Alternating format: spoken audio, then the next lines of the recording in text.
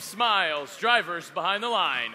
Quarterfinal 4 in 3, 2, 1, rush. Apple Pie Aluminum Falcons reaching in, getting all 4 bins during the autonomous. We almost have an autonomous going here. 230, and I've seen them do this all year. Very successful. It's almost like a celebration. It's almost like a celebration. Red Alliance moving in, releasing those bins, although 2067 having a hard time getting rid of that bin that they had picked up earlier. They've now gotten rid of it and will begin to work with a human player. 230 going over, working the landfill. You've seen them do this all season long. Let's see if they can pull it off again in this match. Well, the PBC Pirates not quite doing what they usually do. We'll see how well that works. A very interesting design that they have there.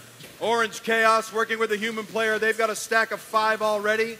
Looking to go for 6. Human player ready to go and add a noodle. Meanwhile, the factory that is Apple Pie is producing a stack of 5 and maybe 6. 2262, Robo Panthers trying to get connection, get that robot moving. It seems to be having some trouble, but it has very pretty lights on it. Here comes a stack of 6 with a bin. Apple Pie putting that down.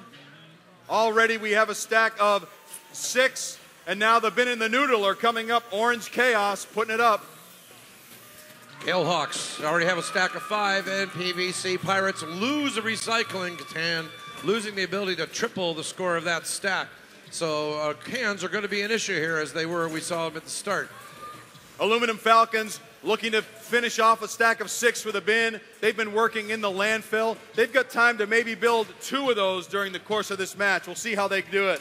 2262, Robo Panthers back in business, working on getting that final tote on that blue dot. Apple Pie coming up with a stack of 6 with a bin on top. That'll be their second. Can they go for 3? It looks like they're going to start to work on those golden totes next. PVC Pirates and a Lehman player trying to work on another stack. This time, keep the can on top.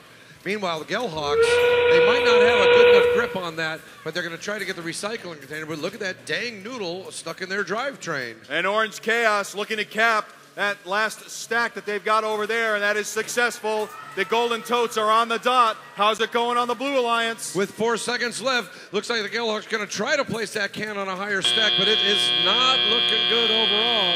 We got stacks, but no cans.